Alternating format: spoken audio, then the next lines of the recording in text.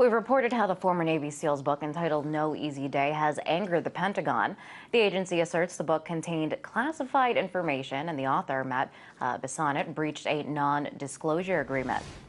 The best-selling book has proven to be a hit, and now defense employees are officially allowed to read it, as long as they read it carefully. This is according to the Washington Post, which got a hold of a memo. It assures employees they are free to buy the book and read it.